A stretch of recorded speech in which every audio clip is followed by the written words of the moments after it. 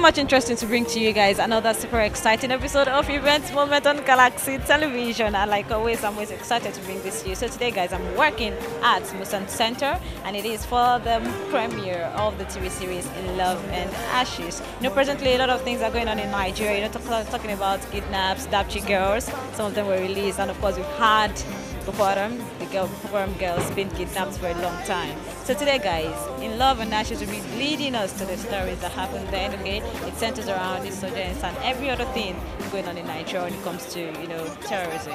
So, guys, it's gonna be interesting, and of course, this put together by Tubaba Foundation. So I can't wait to see how Tubaba, got himself involved in something like this. A lot of people USA'd, a lot of people partnered with them to bring this to reality. It's going to be interesting today, and of course, don't go anywhere because I'm going to be chatting with everyone that has to do with In Love and Ashes. My name is Fukeoshi. Thank you so very much for joining me. You of all people know that Mexico is the last place on earth I want to visit. Welcome to Meduguri. You're welcome. We have a quiet place we can sit. We have a lot to talk about. Yes, my office. I thought that we had agreed no questions. Would you prefer answers to money? You call me a beggar when you're a thief. You stole my wife! You think this place revolves around you? This is our life. When you're blind, you feel like what you're looking for is out there, but you just can't see it. Tell you something. Don't think because you're giving me money that you can come here and talk to me anyhow you like. The day he chose to abandon school after all the money I spent on him is the day I wash my hands. I don't want to talk about it anymore. Guys, I'm joined by Mr. John Onyeku, and today he's representing the Northeast Regional Initiative. Yeah? Okay, so one of the major sponsors of In Love and Ashes. How are you doing, sir? I'm fine. Okay, good to have you here. My pleasure. I'm sorry to intrude, but should I say you're a chief or from the royal family or something like that? Maybe something like that. Let's talk about why we are here In Love and Ashes. Why did Neri decide to, collaborate with them to make this movie happen? You see, Neri's work is focused on ensuring that we counter the violent narrative in the Northeast about Boko Haram and ISIS. So we thought that mainstreaming some of our activities and those messages through movie will be a winner any day, any time. So we wanted to showcase that, look, in spite of all of that, there is still love. People are still falling in love. People are still going through all those challenges and moving on high. Yep. So what do you think is the situation of Northeast right now, considering everything that is going on in Nigeria? Majority of people in Lagos do not understand the narrative in the Northeast. So Northeast is becoming quite different. Life is returning to normalcy. We still have those occasional issues. Of course, we still have issues like Dapchi girls, but people are coming back to life. There is nightclub in Meduguri, which many people in Lagos don't believe do exist. Yes. Malams go there. People go there. Nigerians go there. Non-Nigerians go there. Yeah, they have fun like we do in Lagos, or like people in Lagos do. Joining me right now is Aishat, and she's one of the writers of the series. Okay, tell me about the part where you wrote. First of all, let me ask you, my bad guys, how you doing? I'm fine, thank you. Gorgeous. Thank you. All right, then. So tell me about your involvement in Love and Ashes. Well, basically we had to develop the plot for the story, and then I wrote a few episodes, and it was a lot of work in Jos with a lot of coffee and yeah, but it was an experience. Yes. So did you have to do some researches, to get the stories to put together, or they were just coming? Just tell me what was the inspiration? Yes, we had to do research. I mean, one of our writers had to go to Maiduguri and experience a lot of what they are going through. We had to ask questions. We had to work with researchers as well. Yeah, and so I mean, inspiration tends to spring up from research. So I can't wait to see what you put together. I can't. What time are your episodes? 4 and 5. I'll be watching out. Thank you so much. Have fun. Ulan, like U-L-A-N. U-L-A-N, like Mulan. What does it mean? Well, it means a lot of things. I can't break it down. One out of those lot of things. funny thing, it actually means like a creative person, but who uses like metal as their medium for work. So guys, she's representing her name. That's why she's one of the writers for In Love and Ashes. Right, so tell me about the parts that you wrote.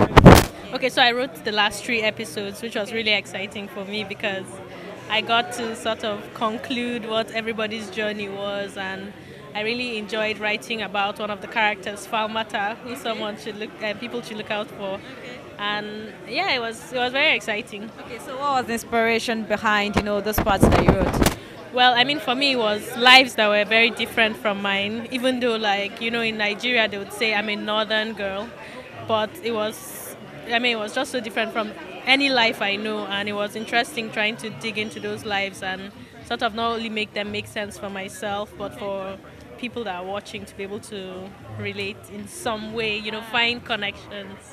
Yeah. We'll watch out for the parts that you wrote in the last 3 episodes, yeah? Last 3 episodes. All right, then we'll watch out. When you got to hear about In Love and Ashes, what were the things that went through your mind? Well, the issues that were treated in our drama series In Love and Ashes is something that's always resonated with me. It's about our country and the problems in the different regions, and how whatever happens in any region actually affects us as Nigerians together. It's not isolated to just that region, you understand? It's something that affects each and every one of us as Nigerians. And in particular, our story is set in the backdrop of Maiduguri, which is in the northeast, and we know what has been happening in the northeast. So it's a story about what's happening there, the characters that are affected, but more importantly also the characters that respond to the needs of the people in the northeast. Yes, primarily people like us. I know movies to be, when you're bringing something that is really happening in society into movies, it takes some effort, but not, now we're talking about, an emotional, a sensitive part of what is happening in the real sense. That's talking about the Boko Haram, insurgency generally. So how was it like, working on this project, relating it to the fact that it is something happening in the real sense and it is very sensitive? Well, of course, we're talking about human beings. And in talking about human beings, you need to be sensitive, because you're dealing with people who are affected in different ways. And we're dealing with a situation which is affecting people, and there's a lot of information and misinformation about it. So in tackling it, of course, we had to be real, okay? We had to be sensitive to the needs of the people. We also had to be careful and sincere in the kind of message we're passing, you understand? Because it's not just about heightening the controversies or the problems in the regions, no. It's about us having a sense of belonging in our country, knowing that something is happening over there and it's far away from us. But no, it's also something that is affecting Nigerians. So we should all pull together, because whatever it is, it might be in the northeast today, tomorrow it might be somewhere else. So whatever it is, wherever it is that's happening, it's happening and it's affecting Nigerians. But like I said, we had to be sensitive too, because we didn't want to offend a lot of people. And yeah. No.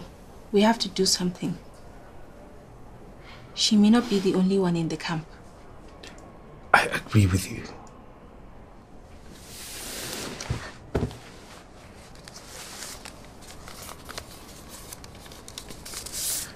₦10 million for the foundation. Where did you get that kind of money from? Alhaji Kundiri.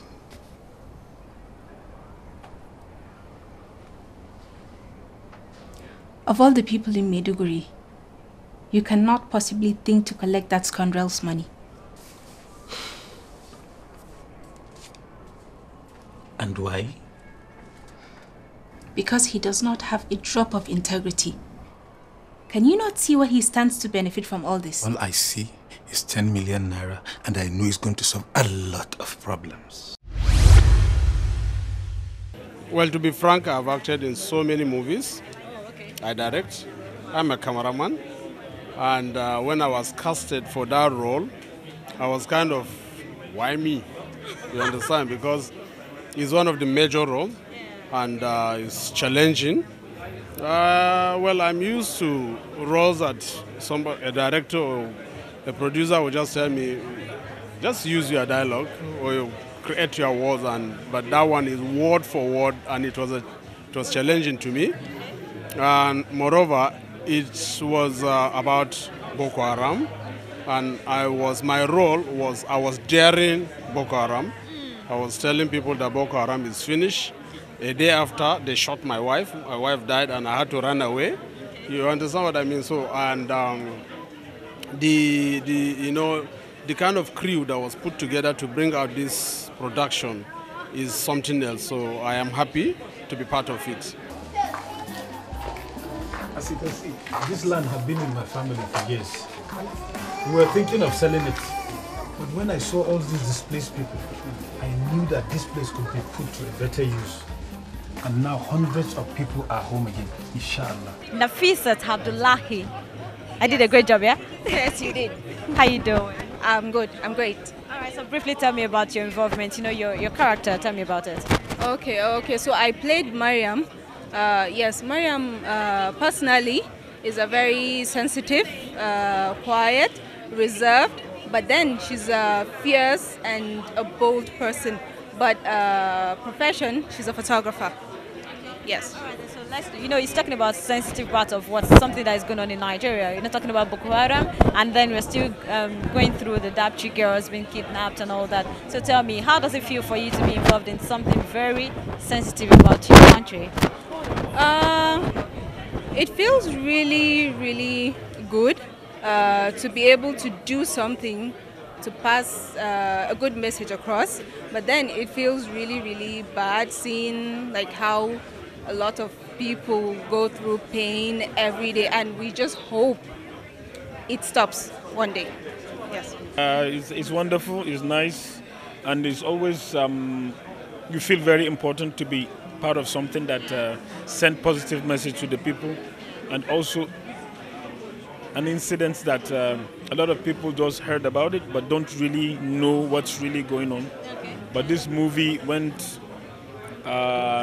as far as bringing out so many vital informations that a lot of Nigerians need to know, or if they know, they will change the perceptions or they'll change the way they are looking at the issues of Boko Haram.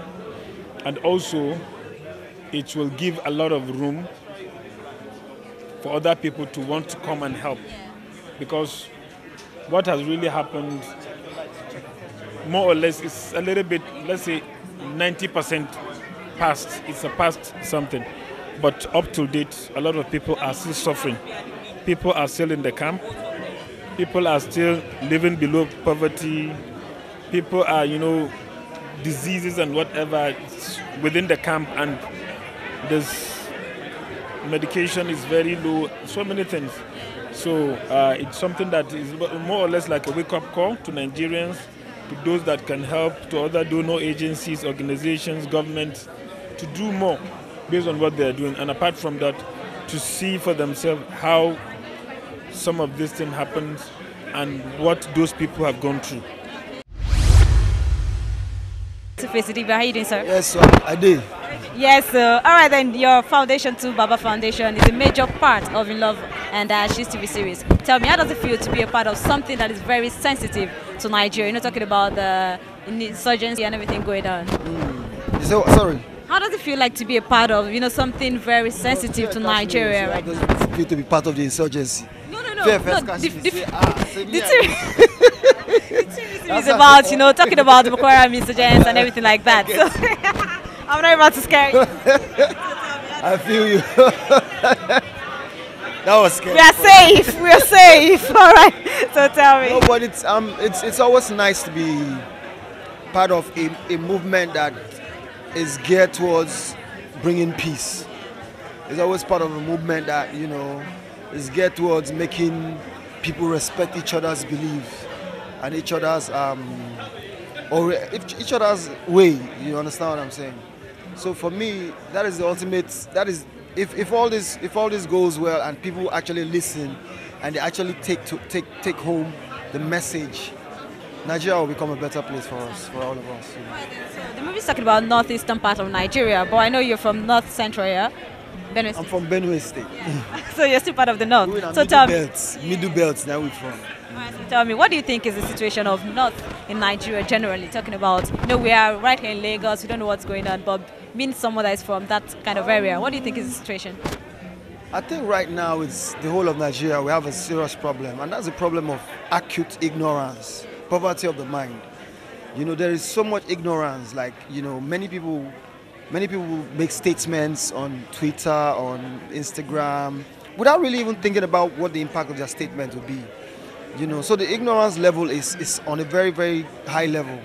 And we need to start changing that. We need to start understanding so many things. We need to stop being naive and start understanding that, look, we can't let religious leaders, tribal leaders, politicians, we can't let them continue doing this to us. We can't just let them, you know. So we have to stand up, we have to wise up, you know. We have to just open our eyes. It's becoming too ridiculous, you understand? Because I know that all this has nothing to do with religion, it has nothing to do with, it's all politics and greedy people.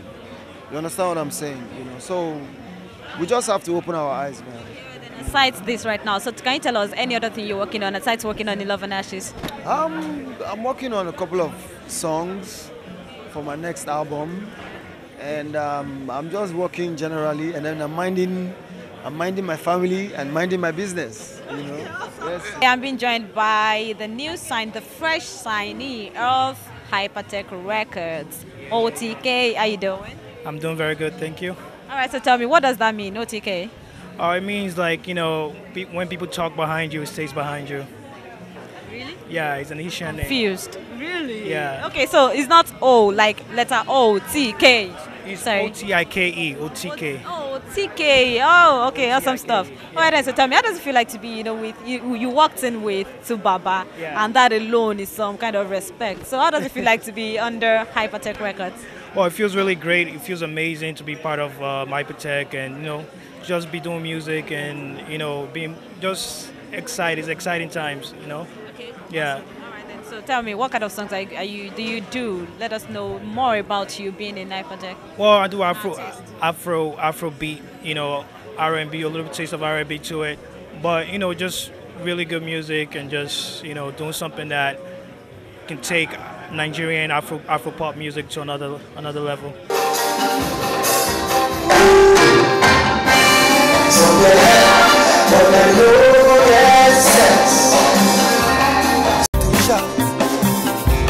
Some got eyes, but they know feet to see. Some get legs to walk up, but for that same walker, them get hit by a car. You just never know where the life go bring to you. Never let the voice of defeat to sing to you. And as you dey go, continue to do what you sabi do. No go look who you face, cause some people they grace, just continue to chase. Them don't they cry again, I they see them from far away. So without delay, I got to find a way. Sorrow, tears and pain, you either lose or gain. I cannot stand the rain. Tell me who's to blame. And also thanks to the others who care, USAID, Subaba Foundation, Watershed Productions, and of course the Northeast Regional Initiative. Please another round of applause for them. Okay, it's time for the trailer of In Love and Ashes. You of all people know that Mexico is the last place on earth I'm to visit. Welcome to Maiduguri. You're welcome. We have a quiet place we can sit. We have a lot to talk about. Yes, my office. I thought that we had agreed no questions. Would you prefer answers to money? You call me a beggar when you're a thief. You stole my wife! You think this place revolves around you? This is our life. When you're blind, you feel like what you're looking for is out there, but you just can't see it. Tell you something. Don't think because you're giving me money that you can come here and talk to me anyhow you like. The day he chose to abandon school after all the money I spent on him is the day I wash my hands. I don't want to talk about it anymore. Cast. Megotanwa. Sani Nanjan, Wash Hong. These are the amazing cast of Love and Ashes. We couldn't have done without them, and many others who are not there. Please, a round of applause.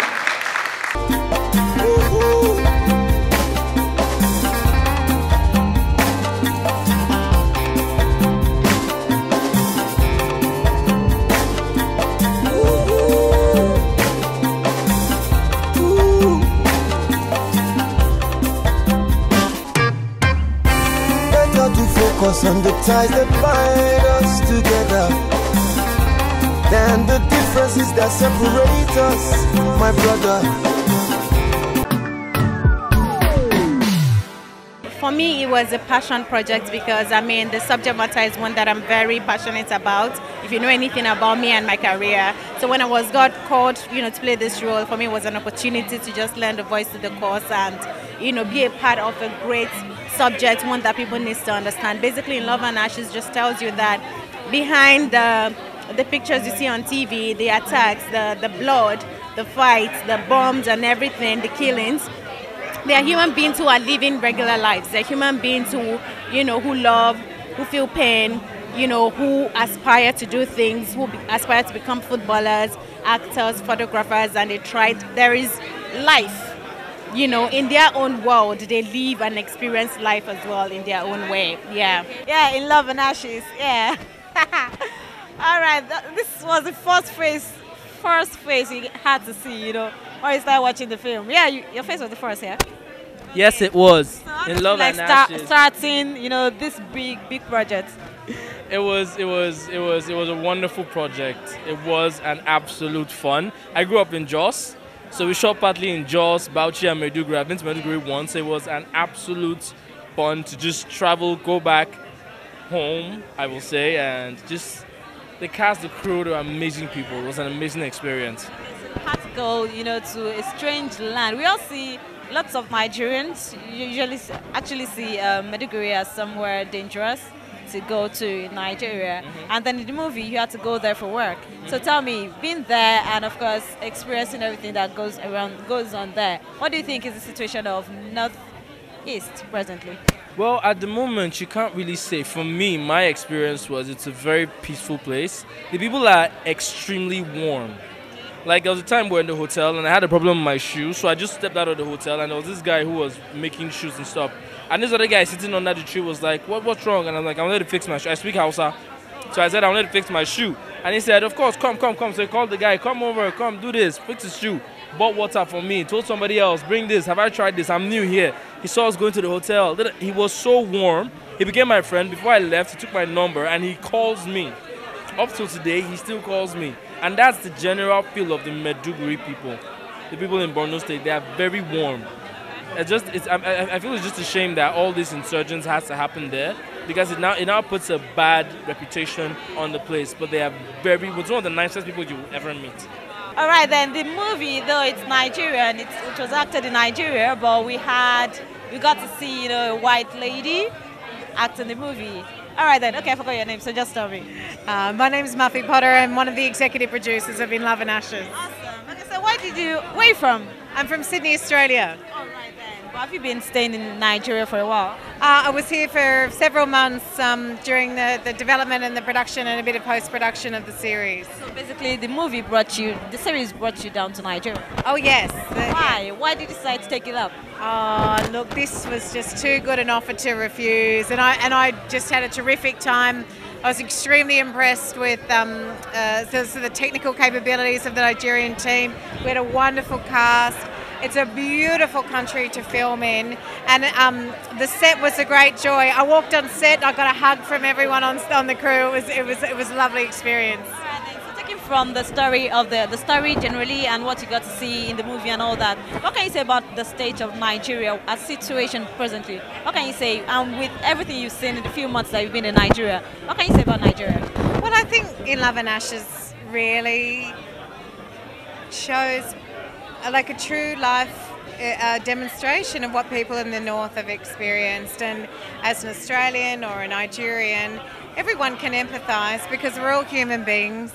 We all have families and parents and husbands and everyone has these human life experiences, and when people's lives are taken away, when their businesses are destroyed, when their land is taken off them, when women are abducted, it's a very important issue and one that we can all connect with as human beings. The country director of NERI, that's Northeast Regional Initiatives with me. What's your name, sir?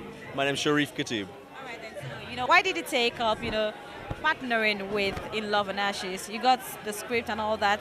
What was the main reason why you decided to be a partner of this great project? So the idea originated with us. So we're working in the Northeast. Two main aims for the program: to counter the spread of violence and extremism, and also to reconstitute communities so they are stronger in the face of whatever challenge there is. We saw quite early on that actually the country tends to think of the problem in Maiduguri as somebody else's problem, not as a Nigerian problem. So our hypothesis was, if we can create a sense of national ownership, national possession of the problem, and also unification around the solution, so those are the fundamental principles of Nigeria, then actually we can make Nigeria better as a whole. So we conceived this, we put it out for offer, we found Watershed willing to take it on, not only at a minimal level, but heart and soul, and they ran with it, and we're delighted at the product. Fantastic team of actors, fantastic team of producers.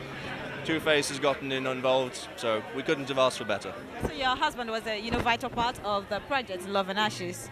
Well, he did the soundtrack. Yeah. He did the soundtrack. And of course a partner too. So how do you feel about that? It's a good feeling, it's a good project, it's a good story. The message behind the story is brilliant, so yes, I love it. I saw a post recently on Tony Marcus, Tony Abraham's page about a movie. You were there. I think I saw your picture there. I can't remember the title though. It's Foreigner's God is a new movie produced by... Tell us quickly about that. Yes, a new movie produced by a friend. I can't tell you guys anything. You guys have to anticipate that. You have to. Then we will. Thank you so much. So without delay, I got to find a way. Sorrow, tears and pain, we either lose or gain. I cannot stand the rain. And tell me who. Guys, I'm really trying not to be emotional right now because in Love and Ashes we saw it. Yes, we saw just a few episodes though, but then it's so much emotional. Love and Ashes talks about Boko Haram insurgents, and of course a lot of these people are going through a lot, talking about the IDP camps and all that. Okay, but guys, let me tell you, you need to pray for Nigeria. We need to pray for Nigerians. If other countries are proud of what is going on and they're really rooting for the best in Nigeria, what about you that you are a Nigerian? Thank you so much for watching today. My name is Funke Oshi, and of course it's been fun right here on Galaxy TV. It has been the premiere of Love and Ashes, and of course events comment. See you next week, guys. Always pray for your country, Nigeria. Person like you and the people like you, always danger because of the thing I believe. Now one love religion I belong to. Never let the voice of defeat to sing to you. And as you they go, continue to do what you sabi do. No go look at your face, cause some people they crazy as